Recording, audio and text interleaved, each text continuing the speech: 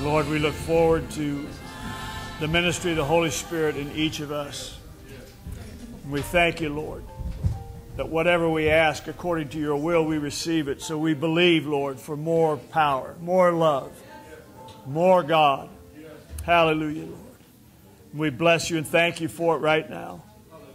In Jesus' name, everybody say, praise the Lord. Praise the Lord. Amen. Give the Lord a hand. Praise God. Thank you, Lord. God bless you. You may be seated. And I'll remind you, anybody that needs prayer or would like prayer after the service, at the end of the service, the end of the preaching part of it, you're welcome. Please come forward. Suzanne and others will be available to pray and speak over you and be a blessing to you. Praise God. Thank you, Jesus. Now, we were taking communion Friday night, and I just mentioned that what the Lord had spoken to me was that not only are we in communion with God, or communion, or not only are we in covenant with God, but he said we are to look at each other as we are in covenant with one another. We're one body. And I think maybe that's where we fail sometimes. We need to be available for one another in any situation, in any circumstance. I don't need anything, so don't think I'm playing here. I'm just saying we need to be there for each other. That's what the body of Christ is all about. And we are covenant brothers and sisters. And that means if you've got a need, I'm supposed to meet it. Amen? If there's a situation and a circumstance that I can be a blessing or I can help, then that's what I need to do. We need to be doing that for one another. It isn't just a question of the ministry, quote unquote, doing this, but we all have ministry. We're all kings and priests. So, amen. We need to be praying for one another, believing for one another, declaring for one another, and God will bless us as a result of it. Praise the Lord. He said, you know, if two of you will agree it's touching anything, he's there in the midst of it. Praise God. So thank the Lord. Hallelujah. God bless all of you. Appreciate everyone being here. All of you that are joining us on Facebook, we're grateful to have you be a part of this service, and we pray God is blessing you in your situations and your circumstances, and you're seeing the power and the love of God being made manifest in your lives. Praise God. So over the last few months, I've been really praying to be conscious of my oneness with God. And I guess you could say to be God conscious all the time, instead of just when I'm in prayer or just when I'm in a church service or just when a need arises. It's really been in my heart to find that oneness with God. And I'm finding out that God wants that even more than I do. But you can feel it in your spirit, that hunger, that longing to be connected on a continuous basis.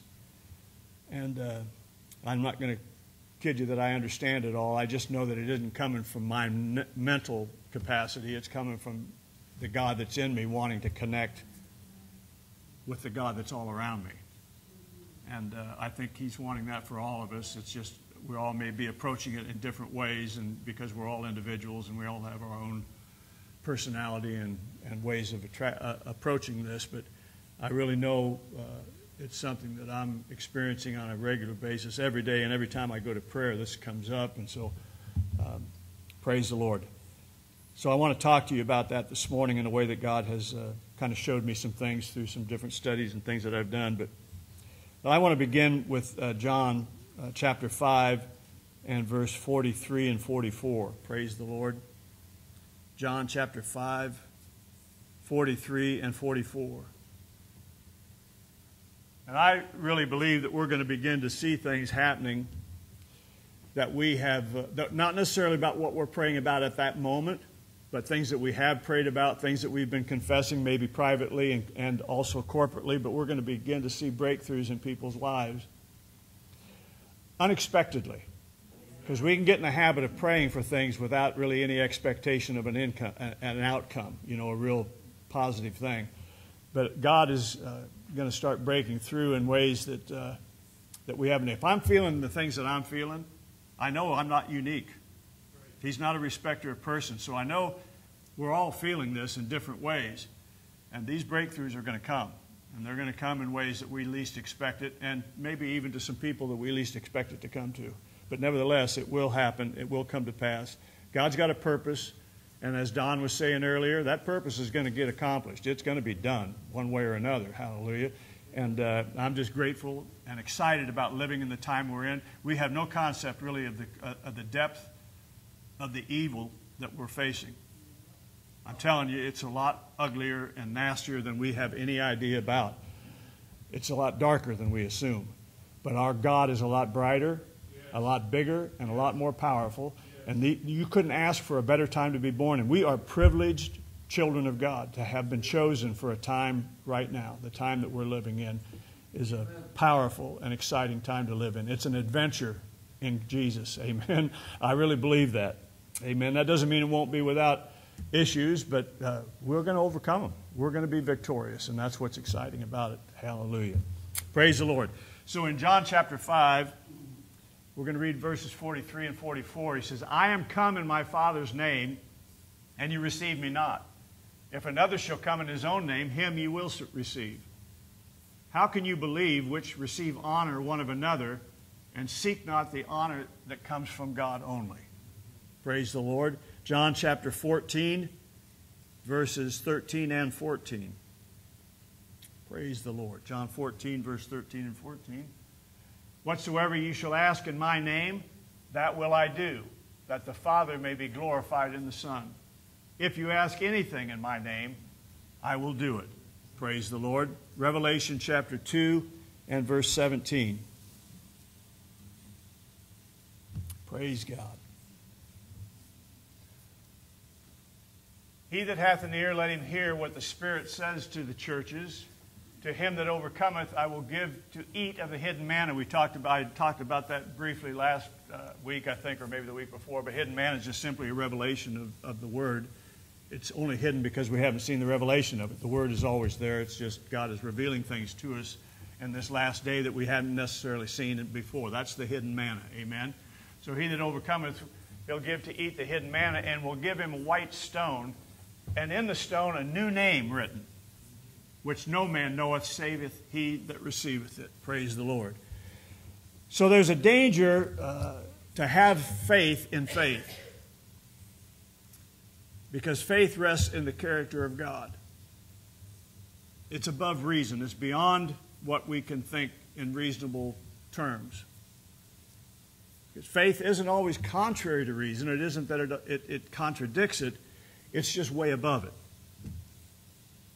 In Mark chapter 8, verse 22 through 29, Jesus meets a blind man, and he's come to Bethsaida, and they bring to him a blind man unto him, and the blind man asked him to touch him, to pray for him. And so he took the blind man by the hand, and he led him out of the town, and when he had spit in his eyes, man, see, that would have freaked me out. I would have not gotten healed. I would have been running for, a hydrant or something. But he led him out of the town. When he had spit in his eyes, he put his hands upon him, and he asked him if he saw anything. And he looked up, and he said, I see men as trees walking. In other words, I'm seeing, but it's blurry. It's not really definable. And after that, he put his hands again upon his eyes and made him look up, and he was restored and saw every man clearly. And he sent him away to his house, saying, neither go into the town, nor tell it to any in the town. And Jesus went out and his disciples into the towns of Caesarea Philippi. And by the way, he asked his disciples, saying unto them, whom do men say that I am? And they answered, John the Baptist, some say Eliah, and one of the prophets. And he saith unto them, but whom say ye that I am? And Peter answered and said unto him, thou art the Christ. So he says, who do people say I am? Well, some think, see, they're not really hearing the question, but they're saying the prophet or this or that or the other. And then he says, but who do you say I am? Praise the Lord. Let me ask you a question here. What do you say when you feel happy? I am happy. What do you say when you're not happy? I am sad. What do you tell someone who asks, who are you? I am your name. I am is the name of God. It's His name. I am. And it's woven into the very fabric of existence. If you'd asked the blind man, what's your problem? He'd have said, I am blind. Praise the Lord. See, when you speak of yourself, you have to say His name. Why? Because your existence comes from His existence. He is the I am of all existence. You could say the I am of all I ams. Your I am only exists because of His I am. How many of you know I am is not blind? He had to be healed. Praise God. It's only from Him that you can find the reason, the purpose, and the truth of who you are and what you are and your existence. And the truth was that man was not to be blind. I am not blind. Praise the Lord. So it was His I am to see. So when you say your name, you always have to speak His name. And you always have to say His name first. I am healed. I am delivered. I am victorious. I am prospered. I am an overcomer. I am victorious. I am blessed. Because His existence is first, and your existence flows out of that existence. Let everything begin with Him and flow from there. That's the secret of life. Not only to live for Him, but to live your life from Him. To live from His living.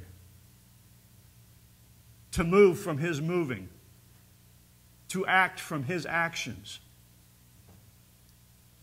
To become who you are from who He is. I am. Praise God. John 5:19.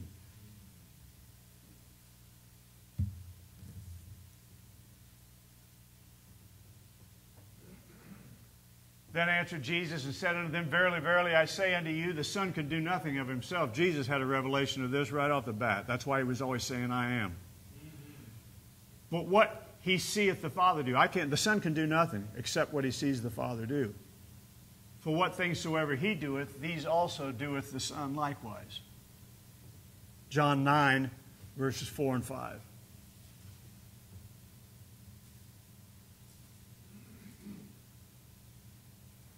I must work the works of Him that sent me, while it is day. The night cometh when no man can work. As long as I'm in the world, I'm the light of the world. I am the light of the world.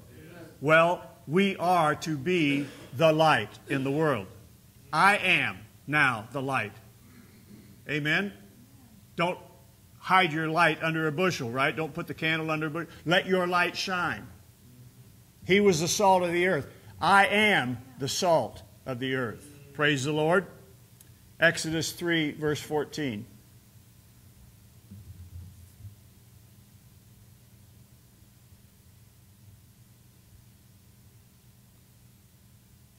God said unto Moses, I am that I am. And He said, Thus shalt thou say unto the children of Israel, I am hath sent you. Yes. and Acts chapter 17, verse 28.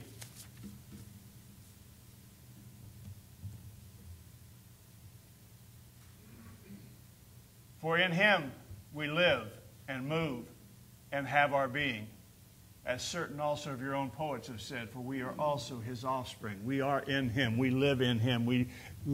Our movement, everything comes from him. So we need to separate the ways of the person of faith and the person of reason. It's not reasonable to think I can lay hands on the sick and they'll recover. It's not reasonable for me to think I lay hands on somebody and cast out demons. It's not reasonable to think I can raise the dead. Amen? But faith says I can. Faith says that's what we do. Yes. So there has to be a separation between the me of reason and the I am of God. Yes. Praise the Lord. 1 John chapter 5, verse 13 and 14. And I guess that's the cry of my heart, is that I want the I am me, not the me. Because I know the me is going to reason himself right out of the picture. But the I am will talk himself right into miracles.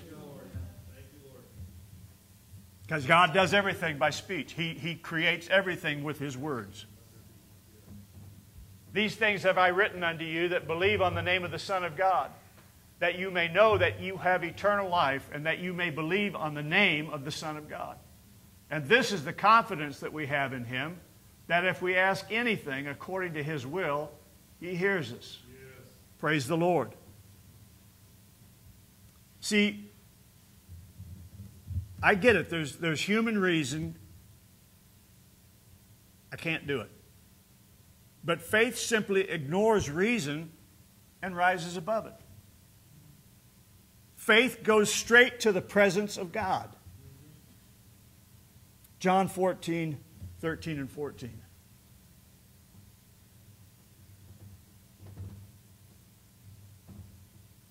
Whatsoever ye shall ask in my name, that will I do. What is his name? I am. Whatever you ask in my name, I'll do it, that the Father may be glorified in the Son. If you will ask anything in my name, I will do it. I am going to lay hands on the sick and see them recover. I am going to cast out demons. I am going to see the dead raised. Hallelujah. I am going to do what God said I can do. Yes. Praise the Lord. We reach for what we were created for. And that was God in the earth, eternal life, God life, to be manifested in us and through us here on this planet. If that were not the case, we wouldn't, first of all, be called the body of Christ, and second of all, we would have gone out of here as soon as we confessed Christ as our Savior. The moment we, by faith, believed in God. There would have been no reason to leave us here to deal with the crap that's here. Except that we can change it. See, Moses, he could have just gone on and lived great anywhere. But no, God said, you got to go back and take me with you to do what needs to be done there, because there's nobody else that can do it. I am the source of your being. And it's faith that takes us there. Without faith, you can't be saved. You can't do anything of any spiritual value. You can't overcome. You can't be victorious. So what's faith? Truth is faith. Faith is connected to what's true. Not facts, not what we're seeing necessarily, but to truth. So actually, faith is truth. The Hebrew word emun, E-M-U-N, it means sure. It means solid. It means true. Now, if you add A-H to that, it's emunah. And that's the Hebrew word for faith. So faith is a solid thing. It's rock solid. It's a rock. Amen? It's truth. Faith is actually how you join yourself or ground yourself to the truth. I am. I am the way, the truth, and the life. Emunah also means steadfast. It also means established, stable, and steady. So the more true faith you have, the more steadfast you become. You're no longer double-minded, moved about by every wave that comes along, or every situation or circumstance that you're confronted with. You become more steady. So faith causes you to be strong. Strong in the I am and the power of His might. So there's another Hebrew word that comes from the same root word as truth and faith. And that word is amen. In Iowa we say amen. Praise the Lord. So to say amen to God's emun, His truth, is to say it's true. I agree. Amen.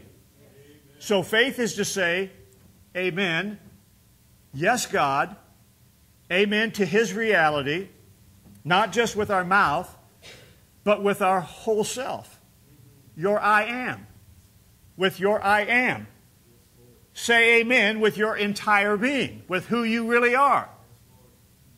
Look at Colossians 2, verse 6 and 7.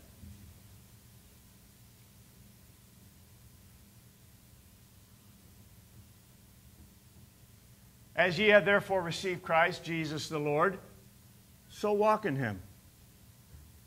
Rooted and built up in Him and established in the faith as ye have been taught, abounding therein with thanksgiving. Hebrews 11:6.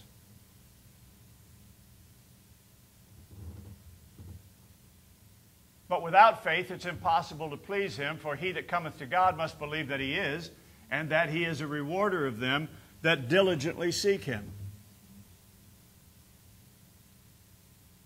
I am. So God has a name, and it's a name that has to do with you. It's a name that has to do with only you. A secret name. Revelation 2, He said, I'll give you a name. If you overcome, I'm going to give you hidden manna. I'm going to give you some stuff you didn't know. And I'm going to give you a different name. And only you are going to know the meaning of it. Only you and He will understand what that name means. You'll be the only ones that know that secret name or the meaning of it. So let's look at Genesis 32, 24 through 28.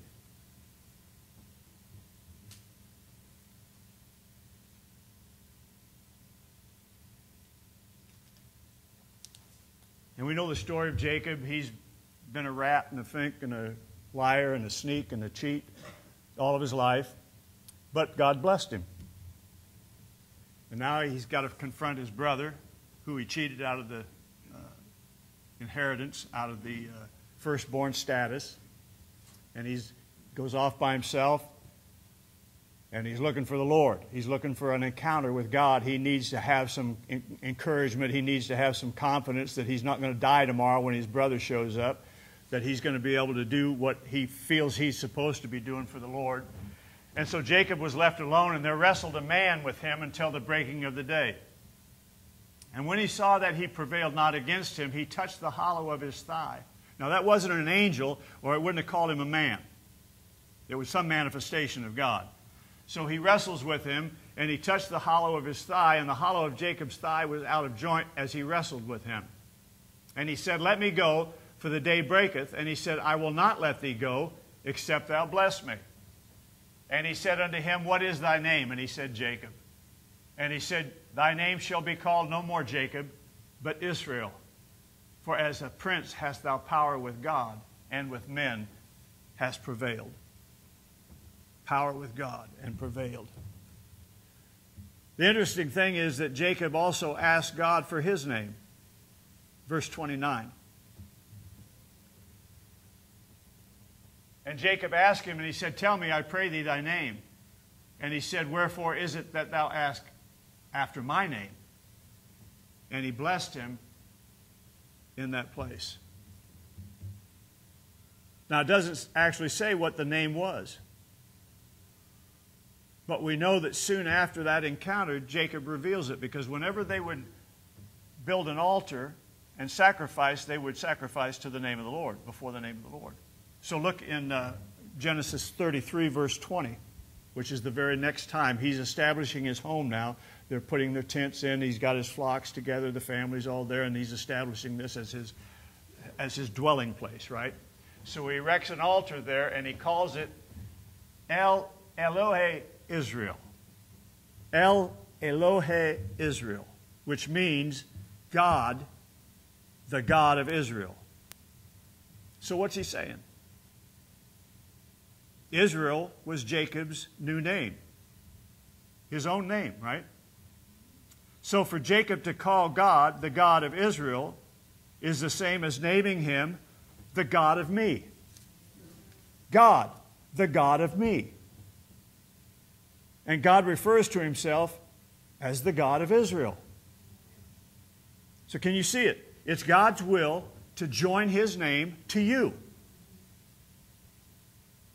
And the Scripture says if you're born again, you are also joined to him. I and my Father are one, Jesus said. So is it with us. So you have to join your name to the name of God. It means not to call him God, but you have to give him a new name. For real faith, there has to be a new name. To operate in you with this real faith, God has to become the God of you.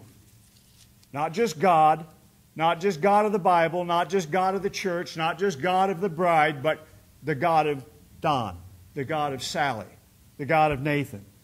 I have to know him as the God of Nathan. I am Nathan. Am I making any sense? Sally must know him as the God of Sally. Sally, right? It's his will that your name be in his name. What are we going to have? We're going to have a big wedding feast. We're already espoused. We already have. What do you happens when you get married? You get a name. And that's his name. His name is to be joined to our name. Listen to me. His secret name is as sacred as any other name of God. Jehovah Jireh, Jehovah Shalom, Jehovah Sidkenu. Go on and on and on. Those are sacred names of God. But this secret name is just as sacred to God as any other name that he's spoken. It means he's the God of your existence, the God of your life, the God of your past, the God of your needs, the God of your personality, the God of your hurts, the God of your wounds, the God of your heart. It means he's the God of you and all that you are. So it's the name that only you and him fully understand. Because nobody knows everything about you but you and him. We've all got pains and hurts and failures and weaknesses and things that have happened to us in the past that we carry with us even to this day. Even though we've been delivered, it's still there. It's still a part of us. And only me and God know everything that's ever happened with me. Only God and I know Nathan. Others know me well, but only God knows me. And it's the same way with every one of us. That's why it's a secret name. It's a name that only God and I really understand. And it's the same for each one of us. For anybody who really knows him, it's the name that they're going to come to discover. The sacred name of God. The God of you. The God of me. The I am Nathan. Psalms 18, verse 2.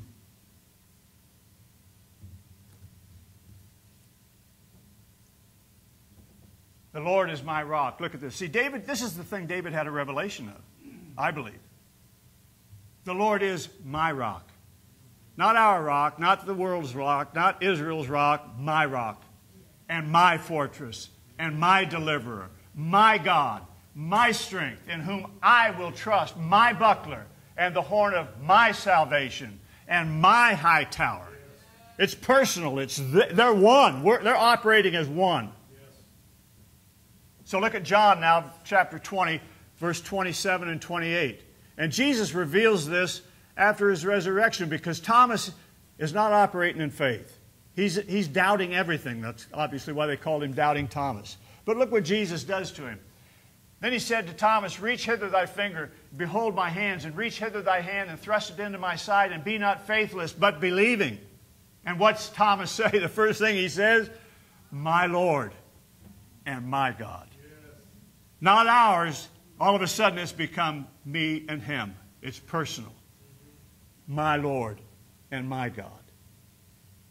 Can you imagine if we really lived from this truth, what we would do? We would really believe that my God is going to heal the sick. My God is going to work through me. Amen.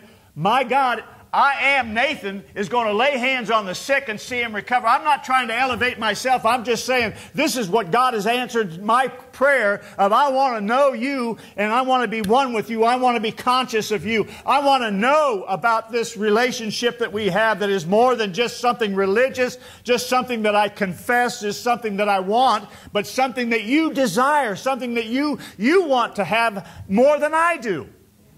And I find that hard to believe because it's something I really want. I really hunger for.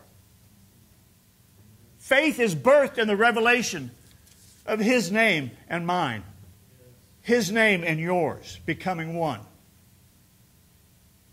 You're one. You and He are inseparable. And it's throughout the Bible. Let me show you another. Isaiah chapter 12, verse 2. Isaiah is prophesying about the coming of the Lord, coming of Jesus, the birth of Jesus. And he said, behold, God is my salvation. I will trust and not be afraid. For the Lord Jehovah is my strength and my song, and He has also become my salvation. Well, then look at Matthew chapter 1, verse 21. And she shall bring forth a son, and thou shalt call his name Jesus, for he shall save his people from their sins. Jesus literally means He will save. It's the Yeshua. It's Joshua. But in Hebrew it would be Yeshua, which is Jehovah saved, past tense. Or another looser translation is God is salvation. So His name is Yeshua because of us. Because of our need for salvation.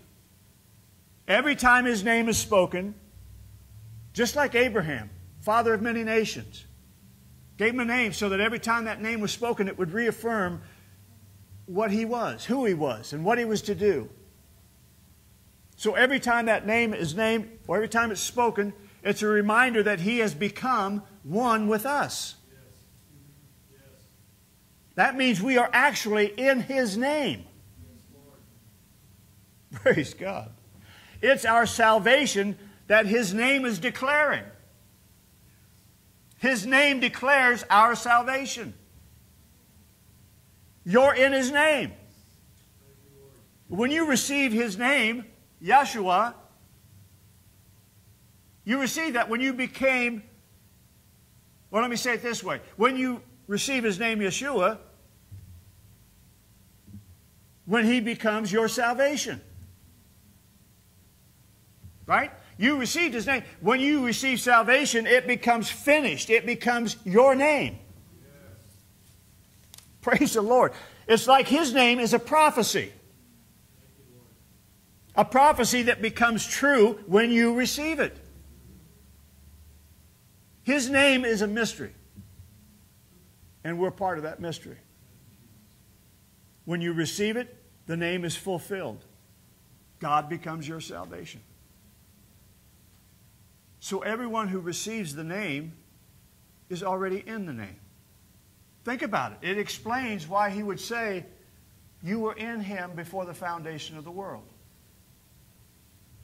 How? You were in that name. You were in the prophetic name. It was just a question of it being spoken. The moment you were saved, it became your name. You became a part of that name.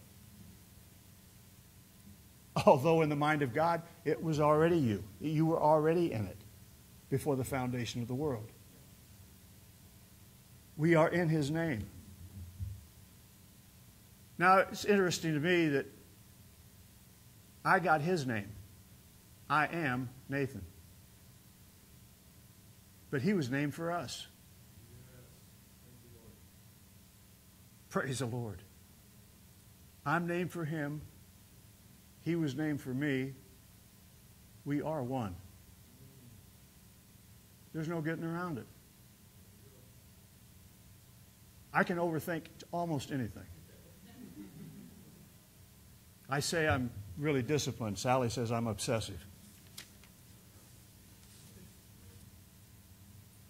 But everything, you see, isn't it interesting? Everything we're crying out for and asking for, God is saying, Nathan, you've already got it. We're asking for healing. He's saying, guys, you're already healed. I'm asking for this oneness, this intimacy, this consciousness of the oneness with him. And he's saying, you got it. And I'm saying, Lord, how are we going to take care of this bill? He says, you've got it. I became poor so that you could be rich. Covenant. Covenant. Praise the Lord. We are one, church. I'm telling you.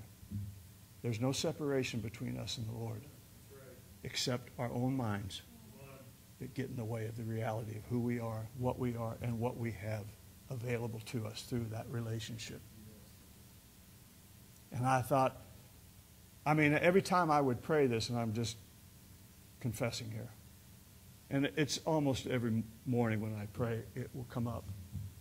And that's the time when I feel the deepest spiritual outpouring, if you can call it that, of any time in the prayer. I weep every single time. And God knows, and Sally will tell you too, I'm not a crier. I don't cry at funerals, not even people that are close to me. It just isn't something I do. But when God moves on me, I cry like a 12-year-old girl. It happens all the time. It happens up here. I'll just be talking, and all of a sudden I'm thinking, what the heck is wrong with you? You having some kind of emotional breakdown here or what? But it's just God's way of saying, here I am, Nate. And that's what he's saying to all of us. I am Nathan. Yeshua, the God of my salvation. He's in me. I'm in him. We are one. Hallelujah. Glory to God. Nothing will be impossible to them that believe. That's the key that Jesus had. He got a revelation of who he was. The Spirit of the Lord is upon me because he's anointed me for a purpose. He got a revelation of who he was. And from that point on, there was no stopping him. The gates of hell cannot prevail against a people who know they are God's and God is theirs. Give him a hand this morning. Praise God. Hallelujah. I'm telling you, a lot of bad crap in the world, but the devil is scared crapless of us when we get a revelation of who we are and begin to speak from that position, from that identity. He trembles like the coward that he is. In Jesus' name. God bless you. Go in the power of that name. Share it in Jesus' name. You're dismissed. And anybody that wants prayer, you can come on up. And Suzanne, anybody else that wants to pray can be praying with you. In Jesus' name.